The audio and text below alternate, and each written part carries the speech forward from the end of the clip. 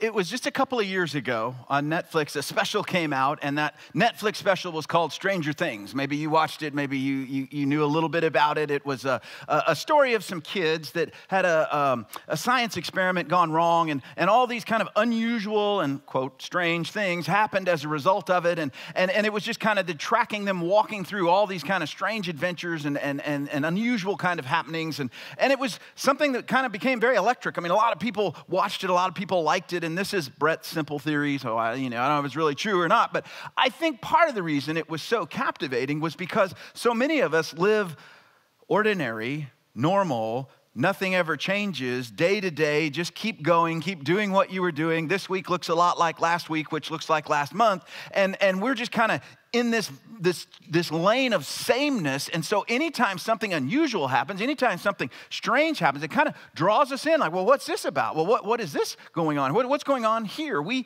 kind of like strange things. And maybe that makes you strange, maybe it doesn't make you strange, but we like strange things. They're interesting, they're unique. For some of you, the reason you like strange things, and I know this doesn't apply to everybody, so you just kind of bear with me if this isn't you, is because your life is strange.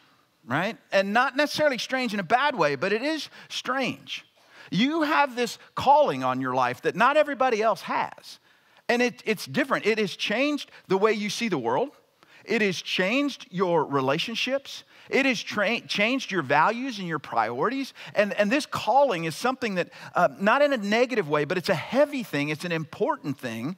It's something that really kind of serves as a compass for the rest of your entire life. And that calling is to follow Jesus. And when you said yes and you became a follower of Jesus, you started living a strange life, one that looked different than everybody else's, one that was kind of surprising and valued things differently than everyone else values. And you made choices to do things that, honestly, nobody else would choose that in that situation. Jesus talked about it, and we actually talked about it a couple of weeks ago. He called it a salt of the earth or light of the world kind of life. It was just incredibly different. And you're okay with being strange because you have spent the time that you've been following Jesus realizing something, that you want to live up to this calling, that you want to live a life that's worthy of this calling that you received. There's something about it that pulls you and compels you, and it's not the novelty of it. It's the meaning of it. There is a purpose to your life. There is an identity that you have. There is a meaning in what's going on that is just so magnetic. It literally has begun to dominate everything. Everything about your life is touched by this calling. And you may have never thought of it this way, but that makes you strange. Because most people don't have that. Most people don't have that magnetic north. They don't have that internal values. They don't have that sense of calling and purpose about their life. And I don't want to make assumptions today. There's a lot of people here, a lot of people who watch us online. And so I'm not assuming that every single person that hears me is a follower of Jesus. But I want to tell you, I'm glad that you're here. I'm glad that you're listening because you may end up being inspired by what we talk about today. You may end up, if nothing else, getting an explanation because you probably have noticed something that followers of Jesus, not all the time, I wish it was true all the time, but every once in a while, when we're at our very best, we do things that you can't explain, that you kind of scratch your head. Why would they do that? Why would they respond that way? Why would they choose that? I mean, that's not what normal people do. And so maybe, even if you're not a follower of Jesus, you might get some explanation. But for those of you that are followers of Jesus, you know, right? You know. Jesus himself said there's going to be something that marks you out. There's going to be something, it's like wearing an ID tag or a bracelet or something like that marks you out as different. And he said everybody's going to see it, and as soon as they see it, they're going to know that you're different, that you're strange, that you're one of those. And it's not what we would expect. He said, you're going to love each other so well that it's going to mark you out as strange. People are going to think you're odd because you love so well. That the way you love one another is the identifying mark for these strange people that are living out this incredible calling and trying to live a life that's worthy of it. And I don't know if you've ever, taken it this far. Because that's a nice sentiment. We're so loving. We're the most loving people. That's great. If you really put it into motion, though, what does love actually look like? I mean, it can include warm feelings, of course. It can include nice sentiments, yes. But when you really get right down to it, we can find people everywhere to tell us they love us. How do you know that they love you? I think one of the primary ways you know somebody loves you is when they're willing to serve you. Not for money, not because they have to, not because they're going to get something out of it or they're trying to manipulate a situation, but they simply choose to serve you, expecting nothing in return. See, to me, I think that is really nuts and bolts kind of evidence of love. And so when you live out this calling, when you choose to serve other people, in one sense, what you're doing is you're making a choice to live a strange life. You're choosing to live a consistently remarkable life. And I don't mean to say that if you're not following Jesus, you're not living a remarkable life. I don't know. I do know this. Everybody that I've ever met that has authentically followed Jesus has lived an incredibly remarkable life. And we learn something along the way, whether you're a follower of Jesus or not.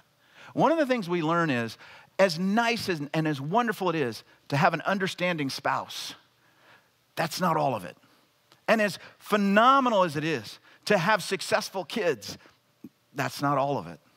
And as wonderful it is to have a job that you actually like, that you like going into work and you feel like your job is making a difference and you feel good about what you're doing, that's part of it, but that's not all of it.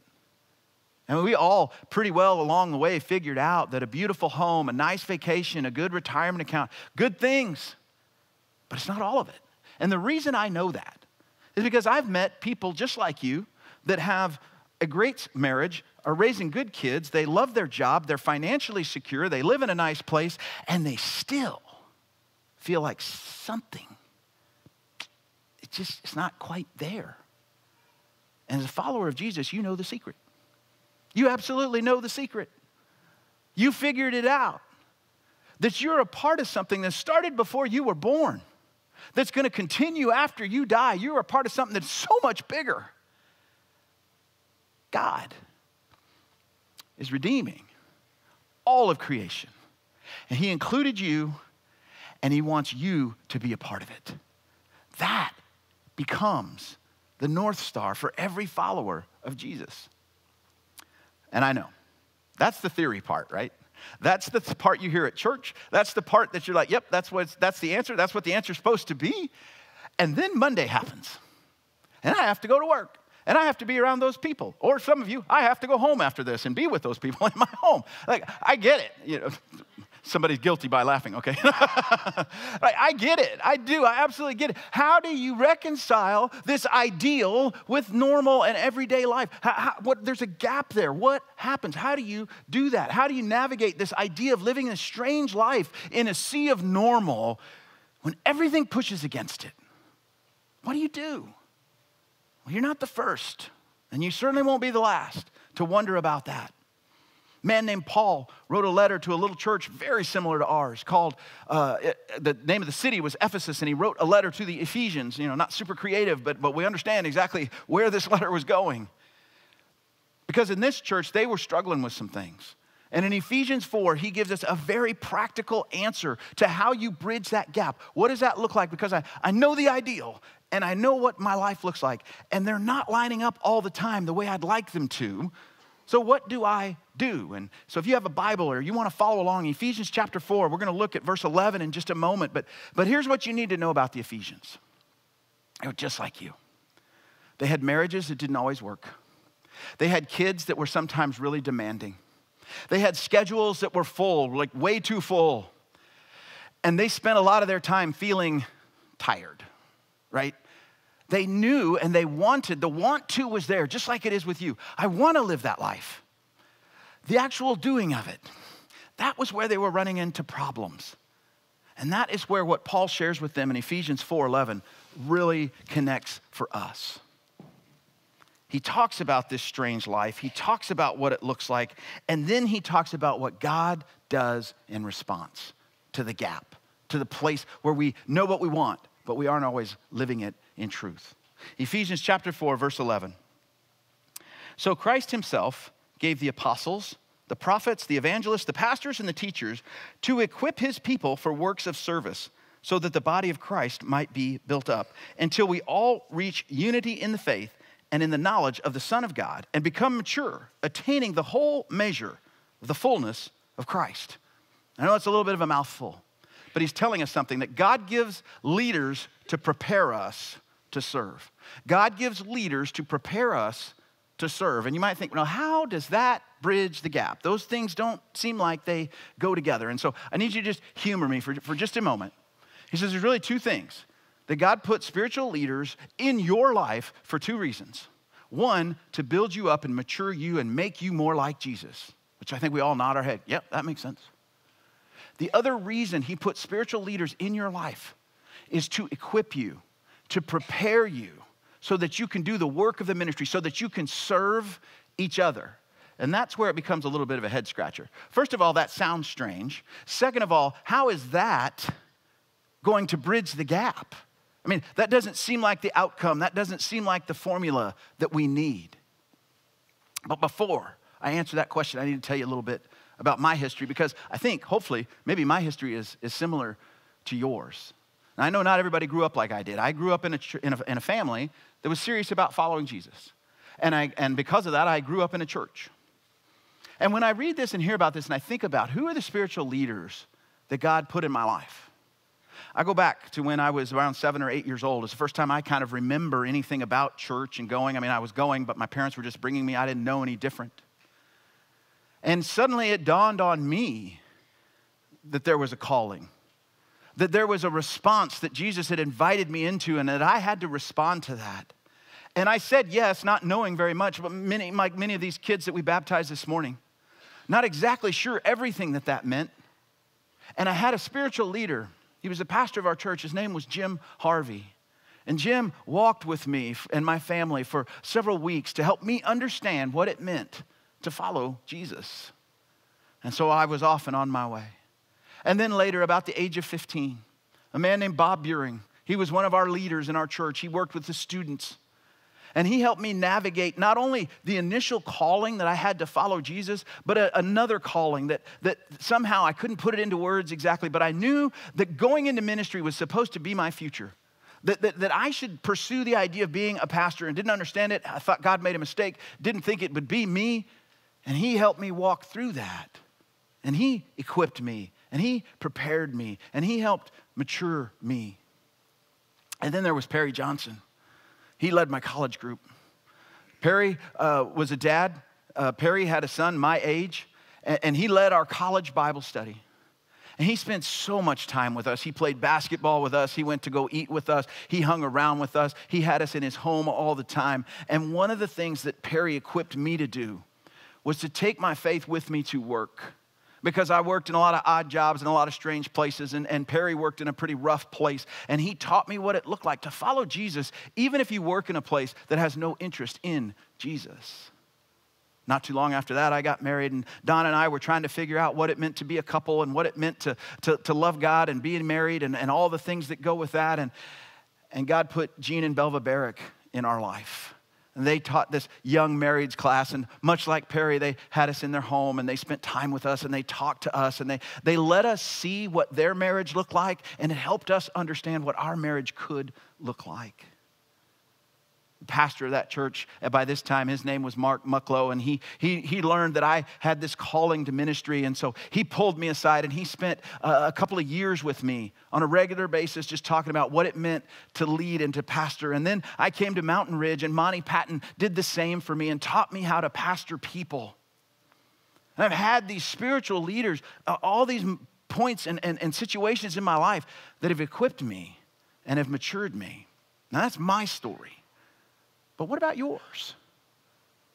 When you look back, when you think back, and hopefully some of them are here in this church, who are the people that have invested in you? Who are the people that have prepared you and equipped you brought you up and matured you in Jesus. Who are those people? I know God has put them in your life. He put them there to help close the gap between the right answer and the day-to-day life.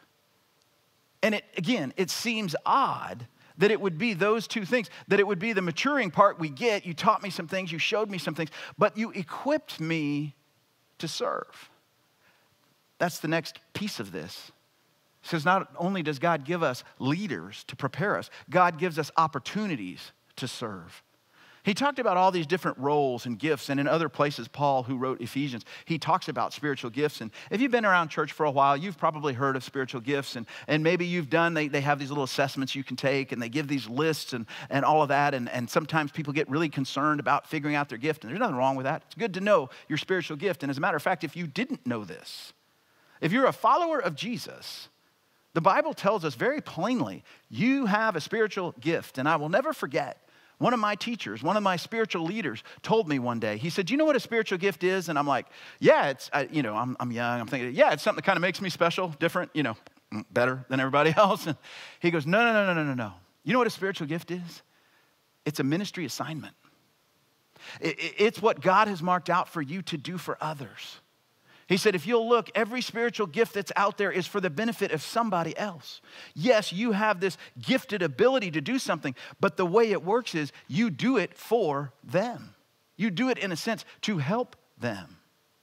So it's good to know your gift, but it's so much better to choose to be a gift. It is good, like I said, to know what it is. But really the question is more about willingness. If I believe that I've been equipped to serve, and I believe that God has given me gifts to serve others with, there's really only one missing piece, right? Am I willing or not? And I get it, because just like them, marriages don't always work. Kids can be demanding. The schedule is full. So many of us are walking around tired. The idea of adding more, it just feels like too much. It just feels like, I can't add on another thing. I can't do that. It reminds me of a story. Rachel Nichols tells a story of trying to teach her kids about serving. And so her youngest son, Brady, unfortunately, Brady broke his foot.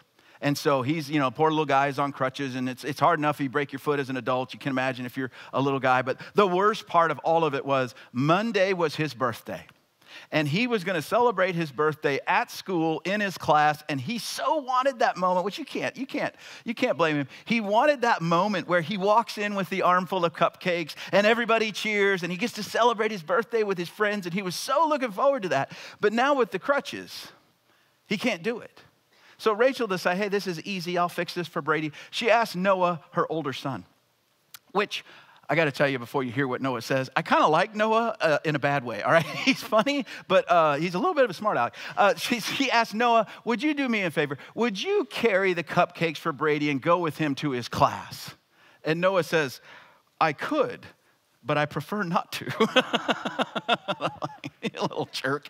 I could, but I prefer not to. And Dad decides, this is the perfect learning opportunity. I'm not going to yell at him. I'm going to use this as a teaching moment, gentle parenting, right? And he says to him, he goes, well, Noah, what do you think Jesus would do? And Noah doesn't miss a beat. He says, Jesus would heal his foot so he could carry his own cupcakes. Like, yeah. When it comes to serving, so many times, I've had the heart of Noah. Somebody else can do it. If God really wants it done, he'll do it. It doesn't need me. Why do I have to do it? And I missed something. And if you've ever felt like Noah, you're missing something too. You see, we tend to think of serving as a task that we're doing. Something else to add to the calendar, some other job we need to do, some other responsibility we're taking on as if we don't have enough. But that's a wild misunderstanding. You see, serving is actually something incredibly sacred that happens. And I know it's hard to think of it this way because it's just not the norm, but we're talking about strange things, right? It is strange, and let me explain. Let's say, for example, you saw me and I needed something and you decided, I'm gonna help, I wanna serve him, I wanna do something for him. And so, as a follower of Jesus, you come and serve me as a follower of Jesus, and you know what happens in that moment? It is so profoundly incredible that I can't believe we overlook it, and I'm guilty of it too. But do you know what happens in that moment? For me, the one who gets served, you know what happens? I see a glimpse of Jesus in the person that's serving me. They're serving me not because they have to, not because they can get anything out of it, not because they're making any money, not because they're trying to manipulate the situation. They're simply serving me for the sake of loving me. And I see Jesus in that. But what about the person doing the serving? Now, this is a little bit complicated, but I think you're gonna track with me on this. When I serve somebody else, you know what actually happens? It reminds me of something. It reminds me of how Jesus has served me. The reason I'm doing it is not because I feel guilty. It's not because it's my duty. It's not because I looked around and nobody else would do it, so out of disgust, I finally decided, well, I guess I'll have to. No. I see how Jesus has served me. And if he's done it for me, why wouldn't I do it for others? What a privilege to do it for others. And so you see this incredible exchange is happening. One person is seeing Christ in the one that is serving. The other person is seeing how Christ has served them as they serve someone else. And for some of you, being served is even harder. You're the one that's like, well, you know, it's easier for me to do for others than it is to let others do for me. And that is, I'm not trying to make you upset, that is pride. When I have to back down and let somebody serve me, and I see Jesus in them, it reminds me that I am dependent on him and I am dependent on you. And again, for the one that serves, it grows them, it matures them. They humble themselves to serve somebody else that they don't have to, that they gain nothing from it because they want to serve. So let me put it in like just everyday, normal things we can get a hold of right here that happen on a Sunday morning. See, when you greet someone, some of our greeters, you greet someone on the patio, you could think of it as, you know, I'm just opening the door, I'm just saying hi, I'm just being friendly. Or you could recognize, no, this is a moment. This is an important moment. It's a moment of transformation. It's a little slice. It's a moment of transformation. This is not a transaction. When I just do something as simple as greeting people and make them feel comfortable and loved. When I welcome a toddler into the classroom who's a little bit concerned, who's a little bit scared, and I make them feel comfortable, it is a moment of transformation. When I lead my small group on Wednesday night and I gather them together, and it's hard because I have to study and I have to get ready and I don't always know who's going to show up, but I get ready and I want to serve them. It's a moment of transformation. When I pray with a student whose relationship with their parents is not going well, and I pray with them and I pray for them, it's a moment of transformation. When I help a fourth grader try to understand something that's a little complicated from the Bible because I want him to know how much God loves them and values them, it's a moment of transformation. When I make coffee for someone, it's a moment of transformation. You see, these aren't transactions. This isn't serving for the sake of doing it. It is how God built the church. This is the church. You hear me say it all the time. It's not a building. It's not a name. It's not an institution. It is none of those things. The church is you and me following Jesus together. And he tells us that the way that people are going to know who we are, the way they're going to recognize us is because we love so well, which means we're going to serve each other. And I know the reputation of the church is not always great. I don't just mean Mountain Ridge. I mean the church in general. It is not hard to find people that have been hurt, burned, or critical of the church and feel like, oh, they're too this, they're too that, they're not enough this, they're not enough that. I mean, there's all kinds of comments and criticism, and honestly, some of it we've earned. Some of it we've earned because there have been spiritual leaders in the church that did not lead people well in love. There have been people in the church that did not treat others with love. So we have earned a little bit of the criticism, and I understand sometimes why people are down on the church, but do you know who is not down on the church? Do you know who is not a critic of the church? Jesus. Jesus says the church is his bride. He says the church is his body. He sees it as incredibly important. He loves the church. He loves us. He calls us his chosen ones, his precious ones. And I know this sounds kind of crazy, but some of you need to hear this. He likes us. More importantly, he likes you. Well, yeah, but and he likes you anyway. And that's why he puts leaders in your life. And that's why he gives you opportunities. But he's not done. He has one more thing to say about this. In verse 14, he says, once this happens, once you actually start serving each other, once you start growing up in Christ, you're equipping each other, you're doing these things, then, verse 14, then we will no longer be infants, tossed back and forth by waves and blown here and there by every wind of teaching and by the cunning and craftiness of people and their deceitful scheming.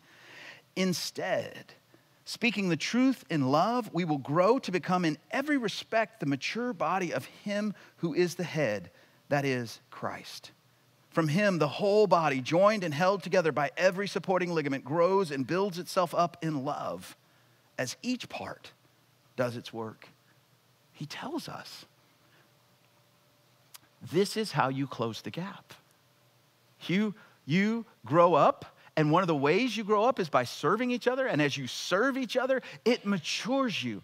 And all of a sudden, you speak the truth in love in a world that speaks lies out of hate. You grow up to be stable and solid in a world where everything seems to change just with the trends and with politics and culture, and it just changes like that as to what's important and what's not important. And you start to look a little bit strange. And the way you got there is by doing something strange. You got there by serving each other and growing up in Christ likeness. Now I'm going to say something, and I thought a long time about this. I really did. Because I really do not want this to come across as hurtful. And for those of you that know me, maybe I got a little bit more credibility. And those of you that are new, I'm asking you to just maybe for a moment give me the benefit of the doubt. I want to talk to you.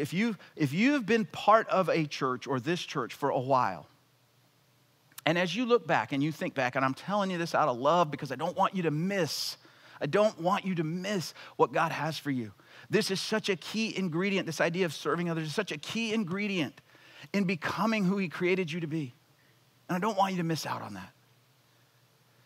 But if you look back, and as you think about your connection to the church, and your engagement level with the church, and you can remember a lot of things the church has done for you, the way people have invested in you and loved you and brought you up and helped you and equipped you and prepared you and ministered to you.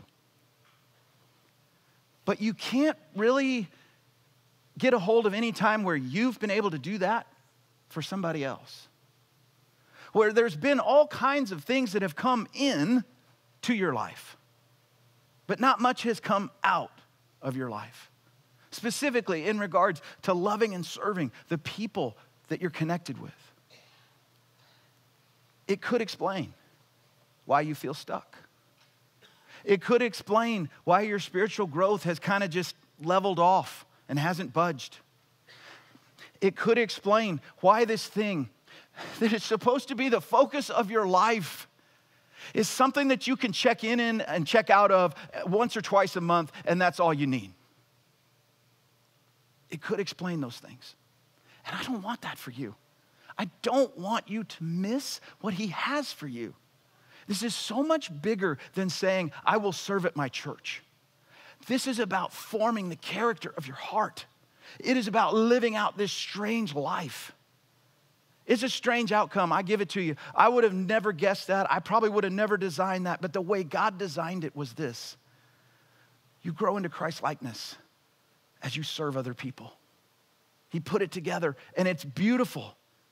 But it's not our first assumption when we think about how we would grow and how we would change.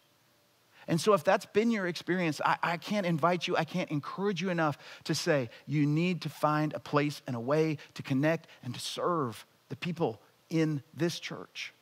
And maybe it's a formal thing, maybe it's a formal position and a formal role, or maybe it's informal and it's bringing meals to people and taking people for rides and calling that friend or praying with someone. I don't know. I do know that he's given you leaders, he's given you opportunities, he's given you gifts, and he's inviting you into this life-changing kind of situation. And I know it seems a little bit trite when we talk about the church, but it's absolutely true. Serving together makes us better. You grow, I grow. You serve me, it changes me, it changes you. I serve you, it changes you, it changes me. It changes all of us. And so here's what I want to do. And I'm going to ask you, even if you're, man, you may be hips deep in serving opportunities already, but I want everybody for just a moment to get their phone out. Just grab your phone, just take it out. Super, super simple. Get your phone out, because here's what I want to invite you to do. For some of you, you need to explore this a little bit.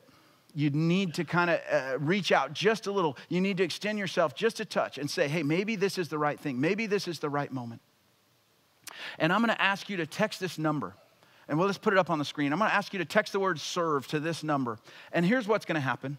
You're not signing up. This isn't I'm in here for life. This is an opportunity for you to say, here's my information, and here's an area maybe where I would love to find out a little bit about how I might be able to serve and have some of this transformation that you're talking about. You're not committed. We'll have people connect with you. And if you're already serving, you don't need to do it again. But if for some reason you're not, you haven't, it just hasn't worked out, it hasn't made sense yet, you're not sure what it looks like, you feel like you have kind of capped out, and maybe you just want to text the word serve to that number, and it'll do something really simple. It'll send you a link, and you punch on that link. It's a little form. You can fill it out in about 20 seconds. And we'll follow up with you, and we'll help you. Because that's what we are called to do as spiritual leaders. See, myself, Pastor Corey, the rest of our ministry team, our elders, our core volunteers here at our church, they have two jobs. They absolutely have two jobs: to help you grow up into the fullness and maturity of following Jesus, and to equip you to serve and do ministry. And that's exactly what we want to do for you, because we know that God has something incredible for you in that. See, this is how everything changes. This is how you understand and process and experience spiritual growth. By taking a step, by taking a risk, by going one more time forward. And you know what it means? It means we together end up becoming a loving place where people from the outside go, I don't understand it, I don't know what they're doing all the time, but man, look at the way they love each other. Look at the way they take care of each other. There's something to that. It's strange, but it's wonderfully strange. I want to do something for you before we get out of here today. This same book of Ephesians, Paul wrote, and in it, he wrote down a prayer. And sometimes when we don't know exactly what to pray, or we're new to the idea of praying, we're kind of, I don't know what the right word is, but we're not always comfortable praying. And this is just a little free tip.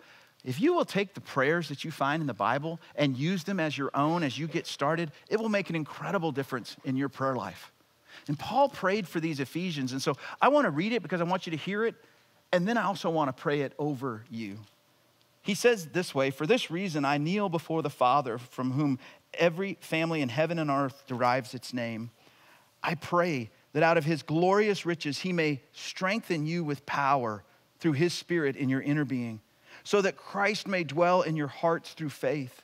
And I pray that you, being rooted and established in love, may have power together with all of the Lord's holy people to grasp how wide and long and high and deep is the love of Christ, and to know this love that surpasses knowledge, that you may be filled to the measure of all the fullness of God. Would you pray with me? Father, we long for transformation. God, we've had enough of the transactions. We know what that's like. Father, we also know what it's like to feel short, to feel like there's an ideal out there that we're not hitting, that we're not getting close to. We know we should, we know we want to, but at the same time, we feel like we're coming up short.